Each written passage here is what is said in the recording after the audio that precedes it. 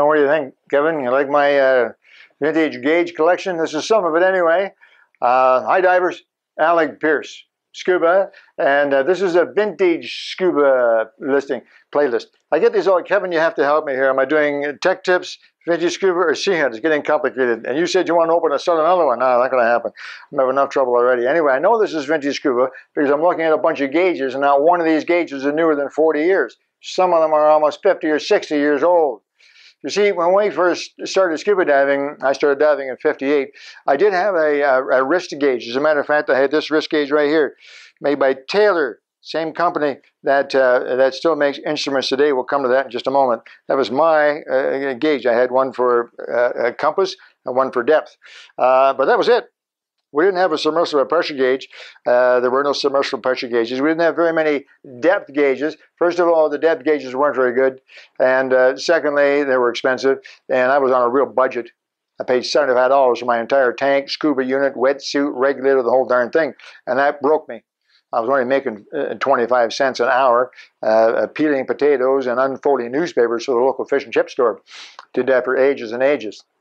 But anyway, I was going to be a frogman. It didn't matter come heck or high water. I guess high water is good. But anyway, I was going to be just like Mike Nelson. I determined, so I've saved up every penny I had, and I managed to get a scuba unit. The gauges, a lot of divers didn't dive with gauges, you know. First of all, we had a J valve on the regular, so we didn't have to have a pressure gauge. That was not a real big deal back then. We didn't dive very deep. Secondly, we had a good idea how deep the water was. We just put the anchor down, we measured it. Thirdly, dive tables. We knew about dive tables. We knew about decompression sickness. We weren't stupid, okay? I'm not trying to say we were stupid. We knew about embolism. We knew about decompression sickness, and we knew about Martini's law. Not just your narcosis, right? Every 50 feet is equal to one martini and a dry stomach. You've heard that. We'll talk about that some other time. So we knew about that stuff. We just didn't have much in the way of theory, and we didn't have any instrumentation in those old days. So knowing that you could only stay for 20 minutes at 100 feet, we knew that. Couldn't measure 100 feet. I couldn't measure time underwater. So the whole thing was kind of academic. We went diving. And in those days, we had a rule of thumb. We had a lot of rules of thumb. They didn't work. But they made us feel good, and I'm still here. One rule of thumb was that you cannot get decompression sickness while using a single 72 cubic foot tank. And that's what we used. That's what we had. So we'd fill up our tank, we'd go diving. Didn't matter how deep or how long, because you'd be out of air before you could get sick. I know. Don't give me a hard time. I'm still here. We didn't know any better. Instrumentation came along. It started to develop. Some was coming around in the 50s, but very few, and they were expensive, usually made in Europe, and not all that accurate anyway, so we shied away from them. Through the 60s, more and more gauges became available, and the prices started to drop as diving became more popular. And then we started into the 70s, and finally in the 70s, we started to have real gauges. Actually, consoles, in fact. Some guy was smart, and he put all of his gauges on a piece of plywood. Some company saw that, and they started making plastic ones, and on it went. I can explain the whole development of gauges, all the way from a depth gauge that uses a tube of water to let you know how deep you are. Yeah, capillary tubes. I have a whole bunch of them here. Right up to today's modern computers. I know the whole process, all the way, everything about them. So I can share some of that with you. But let me just show you today, in this episode, I'm going to try to keep it short. I'm going to show you some of the old gauges. Some that are pretty weird, some that work really well, some that are commonplace, some are quite valuable. And then in later vintage scuba episodes, I'll maybe pick depth gauges or compasses and share that with you. But let's take a look at these. Okay, so the very, very earliest gauges were the depth gauges, because it was an important thing to be able to measure your depth. And people knew, physicists told us that if you had a tube of water, like a glass of water, the tube of water full of air, sealed at the top and full of air at the surface, and you started to take it down into the water, the water, because of the pressure, the water would start to climb up into the tube. And they knew, in fact, that if you had a 2-foot tube of air, and you took it to 33 feet, let's just say 30 feet, that the water would be halfway up. Right? Because the air is compressed to 1/2, so the water would come up halfway. The air left on the tube would be 1/2 its original size. You took it down to 66 feet, it would come up another third, roughly. Take it down to 100 feet, and you're up to 1/4 the original size, you see? So we could use that as a gauge. Now, we're not going to carry a glass tube around, so they took a tube and they bent it a few times, wrapped it around a little dial, and put it on our wrist. Here is one of the very, very earliest, and by the way, one of the most valuable depth gauges available today. This was actually in the catalog, U.S. divers catalogs in the 50s. And this one is in absolutely perfect condition. And you take a close look at it, you'll see that there actually is a tube inside. It's coiled a couple of times. And you can see the 0, and you can see the 30 feet, and you can see the 60, the 100, and everything else. And this is just plastic, not very good plastic. This is early plastic. It was very brittle. And this whole thing was supposed to be held on with elastic bands, which is still in really good shape. This little device I have in my hand probably sold for about $15, and I suspect that vintage scuba divers might pay as much as $150 or $200 for it, maybe more, in perfect condition like this. Okay, so that was a very, very early one. Now here's another sample, same thing, same company, U.S. Divers, big company at the time. And this one was called, I'm going to get Kevin to look at this. You see what? Can you see that, Kevin? What it's called? Bathymeter. Bathymeter.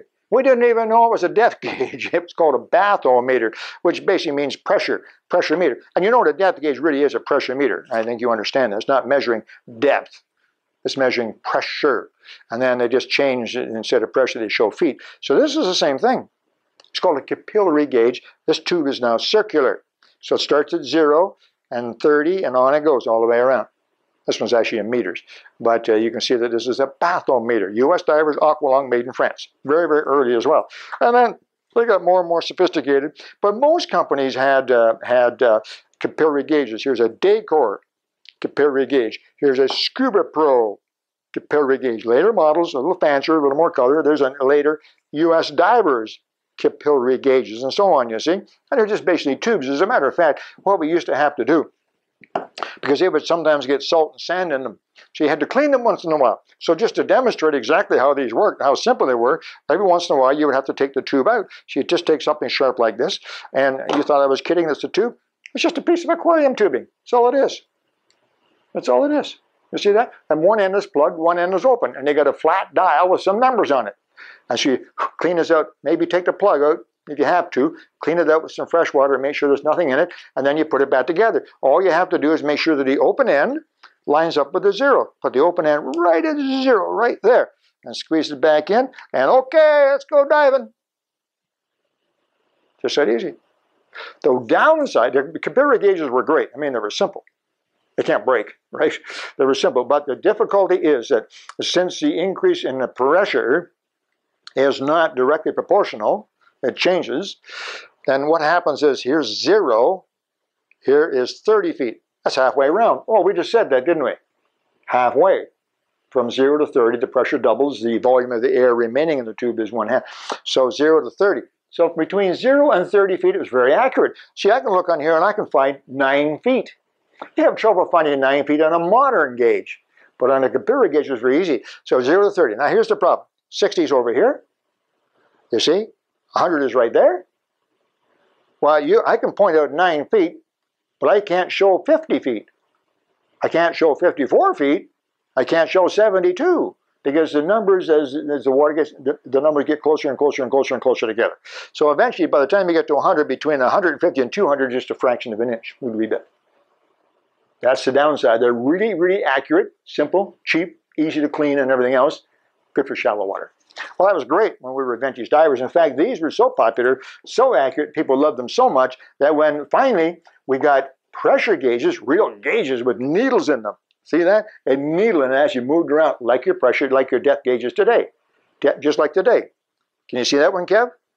I'm going to hold it still for a minute because there you go. There's a modern depth gauge. See the needle? 0, da-da-ba-doo. You see that? But what's that around the outside? Around the outside. That's the capillary gauge. Sure, he went into the dive store, and the dive store says, look, I got these brand new analog gauges with needles, much easier to read, and they're good and accurate even in deep water. I said, well, yeah, I don't mind getting one of those. I got a bit of extra money, but I don't want to give up my capillary gauge. So the guy said, all right, we'll put a capillary gauge on it. Can't go wrong. Kind of like divers today who buy a computer, but they want to keep their depth gauge. It's sort of the same idea. Yeah, kind of neat, huh? And there were lots of them like that. The U.S. divers, capillary gauge, wraparound, and so on. Lots of them. But eventually divers realized that the dial gauges were excellent. So here's a whole bunch of just ordinary depth gauges, dial gauges, different colors. Scuba Pro, of course, is a little bit bigger, a little flashier, and so on. Small ones, big ones, Heldways, Voigt. And I can't, they're all different makes. Oh, there's a Voigt, and there's one with a great big magnifying lens on the front. It looks weird when you're on the surface. You can hardly read it, but underwater it's great. It looks like it's about 4 inches around, the magnifying lens. These ones are kind of weird. Look at this one here. This one, this is pretty neat. This is a Navy gauge, and it's called the Navy gauge, and it's kind of weird. You can see right now that the arrow is pointing at 0. But this is a bit weird because the arrow doesn't move. The dial underneath moves. So as you go deeper, the dial moves. So it's 0, and then 20, and then 30, 40, 50, and right up to 200. Pretty neat. And then the plate, the dial, if you like, the number plate behind the arrow comes all the way back to 0. Kind of different, huh? They were actually used by Mike Nelson and Sea Hunt. Make sure you watch my Sea Hunt playlist. Okay, so we finally got depth gauges, and they were really good, and people accepted them. I want to show you this one. This one is pretty neat here. This is made by Taylor depth gauges, Taylor Instruments. And if you know anything about marine, maritime, you know the Taylor Instruments is still in business today. This is 60 years old. They're still in business. They still make quality marine instruments, compasses, and other gauges as well. They're still located in, I think they're still in Rochester, New York.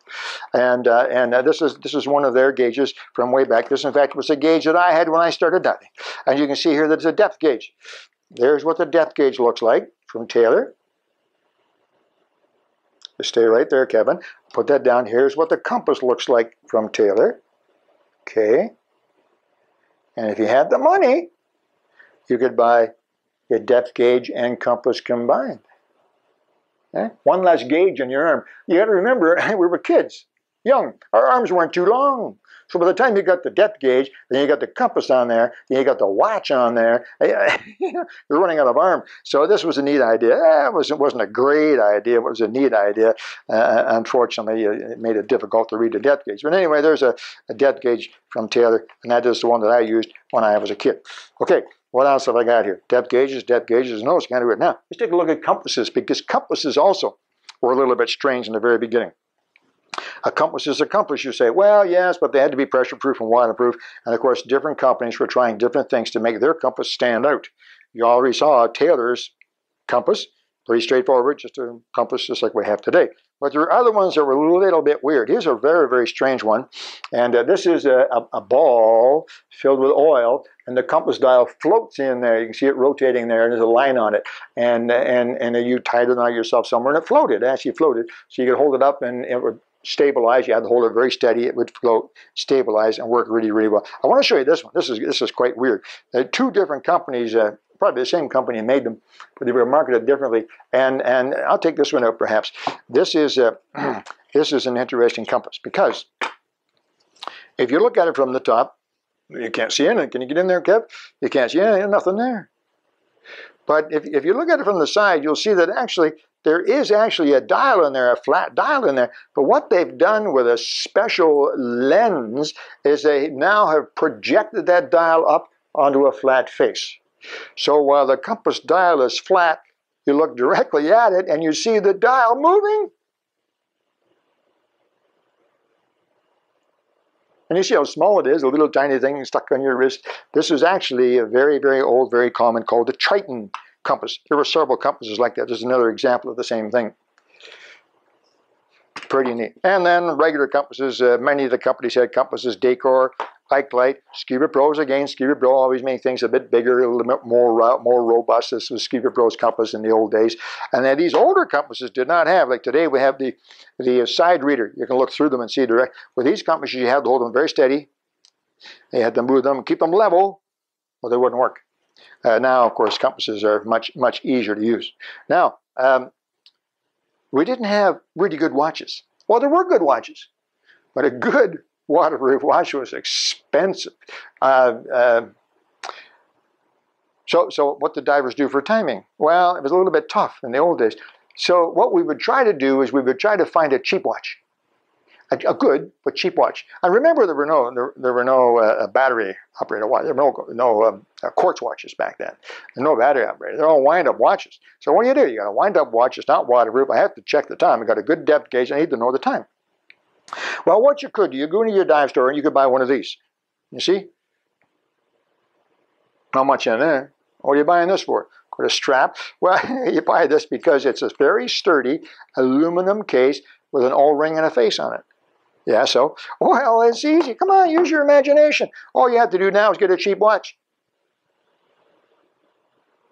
Well, you got a watch without spending a lot of money.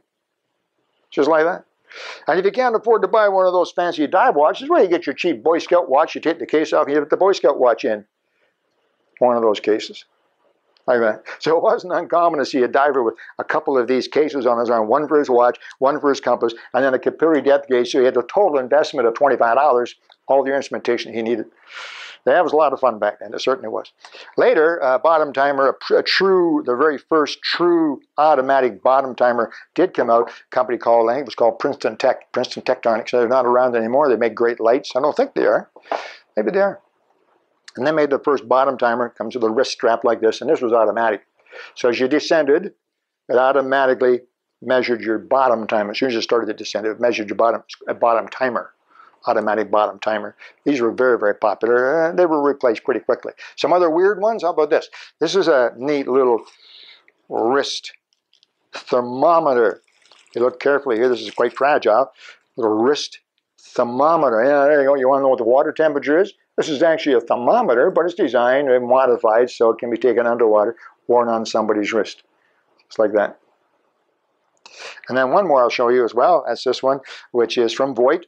Big, big diving company, brand spanking new in the box. I don't really know for sure how that happens, but this was a very popular, very well-made, solid brass, heavy, heavy rubber strap, depth gauge. Again, with that built-in compass. See the compass needle on top there? Can you see it? Moving there? Yeah. This is very, very well-made, all brass. And it has that magnifying lens. There are quite a few like that. The top face wasn't flat. It was a magnifier. So when you looked at this underwater, it looked like it was about 6 inches big. Even me with my bad eyes, looking close up, I could see it really, really well. So there you go, folks. There is some vintage gauges. Here's a couple of vintage gauges. U.S. divers, a compass with a capillary depth gauge, and a needle or analog depth gauge with a capillary depth gauge on it. Brand new in the boxes from U.S. divers. So what I'll do is, I hope some interest there, some of the weird stuff. Now what I'll do in the future is I'll pick certain gauges that are special. I'll talk about them, how much they cost, what they're worth, where you can get them, if you can't get them today, how well they work, and all that kind of, maybe some funny things about them. Because I have, a lot of these gauges, I have stories about them. The ones used on Sea Hunt, my own watch, and things like that. Anyway, I hope you enjoyed that. Vintage gauges, scuba gauges, vintage scuba gauges. From Alec, Peirce, Vintage Scuba. That's cool. Talk to you soon. Keep those comments coming. I love them. Bye-bye.